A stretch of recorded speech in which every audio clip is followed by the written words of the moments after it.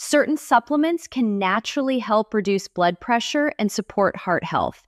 However, if you already take blood pressure medication, combining them may lead to excessively low blood pressure.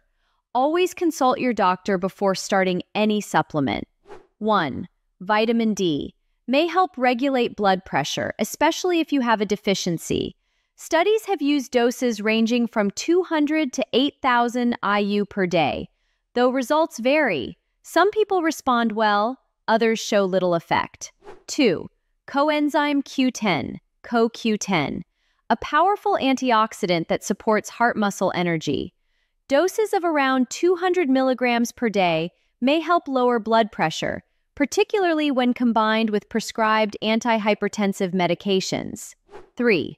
Vitamin E, an antioxidant that can have mild vasodilating effects. Research has tested doses between 50 and 320 milligrams per day, but the benefit appears modest in most people. 4. Garlic, one of the most studied natural remedies for cardiovascular health. Garlic helps relax blood vessels and reduce oxidative stress, producing blood pressure-lowering effects comparable to mild medications.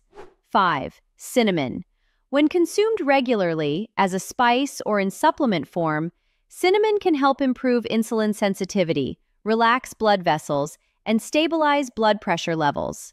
6. Melatonin. Known for regulating the sleep-wake cycle, melatonin can also help reduce blood pressure, particularly in people with hypertension. Consistent intake supports vascular recovery during sleep.